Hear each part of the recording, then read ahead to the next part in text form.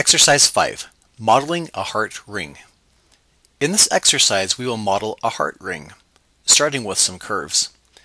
We'll extrude these curves, thicken them, then bridge the resulting surfaces together to make the transitions. Finally, we'll insert some edges to tighten up the shape. We'll also introduce you to a very useful command that you can use to relax your surface and make it smoother after you bridge two surfaces together, the Make Uniform command. So, we've started with two curves, one for our shank and one for the heart on the top of the ring. You can see that we've left some space in between the curves on purpose. We'll be joining surfaces that we create from the two curves, and leaving some space gives us room for the surfaces to eventually bridge between each other smoothly. Also, we've intentionally made these curves with minimal control points. The control points on the curves will determine how many control points are on the T-Splines model, and it's good modeling practice to keep the number of control points as small as possible. It keeps your model smoother and easier to work with. So, now we'll introduce how to extrude curves to make a T-spline surface. First, we'll show the long way, then a faster way. The long way is to select the curve, then click the Extrude button. Now, a thin T-spline surface has been extruded from the curve, and you are now selecting an edge of the surface. The next thing to do is to drag that edge with the manipulator to pull the surface and give it some surface area. In this instance, we'll switch to the scale manipulator and scale inwards the new surface edge to make a ribboned heart surface. The fast way to extrude a surface is to use the Alt key. If you select a curve, hold down the Alt key and then drag a manipulator, you will extrude the curve to create a surface instead of moving the curve. This behavior is the same as when you use the Alt key to extrude faces, like we learned in exercise 2. Also, just like we learned in exercise 2, when you undo an extrusion, you need to hit the undo button twice, once to undo the movement and the second to undo the extrusion. Next, we'll thicken these ribboned surfaces into volumes. The thicken command will offset the vertices of the original surface to create an editable solid. It's important to note that this will not be an exact offset of the surface. We offset the vertices. However, in many cases, depending on your tolerance, it can be good enough. When using the thicken command, you can type an exact distance in the command line that you want the vertices to be offset, or you can manually just move the surfaces inside the command. We'll show you how to do both. With the heart, we'll eyeball the thicken distance manually. Just run the thicken command, select the heart surface, then drag with your cursor to show how thick you'd like it to be. With the shank, we'll type in an exact distance to get the shank thickness. You'll see that these are smooth editable surfaces now. We can still move the surface grips even though it's a solid. After you run commands such as thicken or bridge, if the surface seems to be tight or have unusual tension, you can run the Make Uniform command. This command makes all the knot intervals of the surface the same, which is a fancy way to say that it relaxes the surface. When designers attend our live training classes, we frequently get remarks that learning this one command paid for the entire trip. So remember to make use of the Make Uniform command if your surface seems to have unusual tension, and it will make your models look more smooth. Now, we'll duplicate the ring shank just by copying and pasting, and place the copy near the tip of the heart. To bridge the heart with the shank, we'll use the T-Splines Bridge command.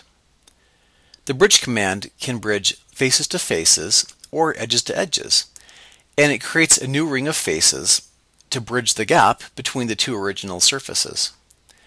The main requirement for this command is that the number of border edges on the selections that you are bridging between needs to either be the same or that one is a multiple of the other. In this instance, we'll bridge one face to one face. Before we start the command, I'll switch to box mode and make sure that the faces are positioned in a way so that the bridge will be straightforward. If one of my shanks is underneath the heart, the bridge surface will need to twist around, and it won't be as smooth. It's hard to tell all that in just smooth mode, so by switching to box mode I can see the real positions of the control points and the other parts of the surface topology. Once you're in the command, select the faces you will bridge to each other. Next, you need to make sure that the alignment is correct. You'll see a dotted line seam with arrows. You want to align the seam so that it continues the natural isocurve flow from one surface to the other. The arrows just need to be both pointed in the right direction. Click an arrow to reverse its direction. There are also options in the command to change the number of segments, which means the rows of faces added, turn on and off a preview, and bridge along a curve in the scene. We'll turn on the preview so that we can see, in box mode, what this new surface will look like. This helps us see if there is any unwanted twist. After we complete the command, you can see the two surfaces are now bridged together.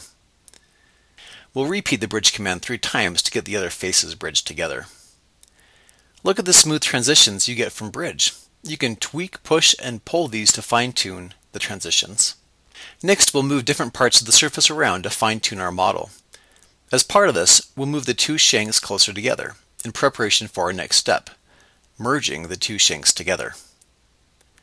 When we merge two surfaces together, we'll actually be merging the edges together, creating no new geometry. This is different from bridging, where we created new faces to bridge a gap.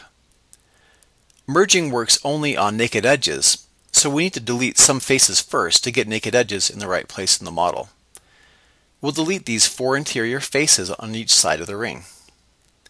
You'll notice that once you introduce naked edges into the middle of the T-spline, undesired creases will shoot into the model.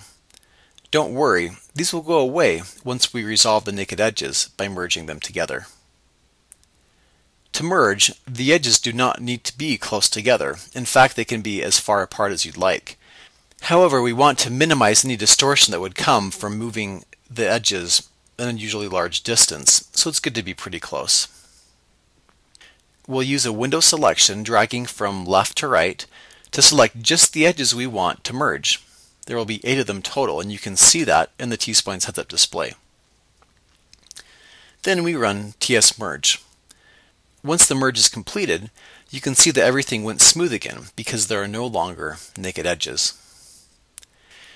Now that we've arrived at the base shape of the ring that we want, it's time to iterate. One thing I'd like to have more control over is the softness of all the transitions. It would be nice to make them a bit more crisp. I don't have enough control points right now to do that, so the way to make crisper edges is to use the TS Insert Edge command.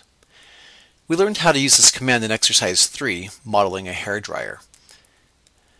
If I want to tighten up the inside of the heart, an edge loop will work great. I can select one edge, then select Loop from the drop-down menu. Or, I can use a shortcut and just double-click the edge and it will select the loop. I can then insert a new edge with the simple setting and it will tighten up the inside of the heart. However, if I want to tighten up one of the side holes, loop selection won't work.